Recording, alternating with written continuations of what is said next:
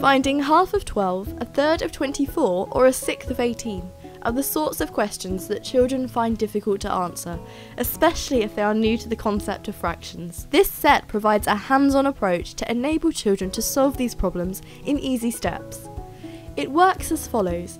A card is drawn, the child selects an appropriate foam shape and then rolls the dice to set the challenge. Pegs are then counted out equally between the parts of the shape and divided up as required to give the answer. The process can be repeated over and over until the child really understands the concept. The set provides reinforcement of what a fraction is, as well as helping children to combine and calculate fractions of given quantities.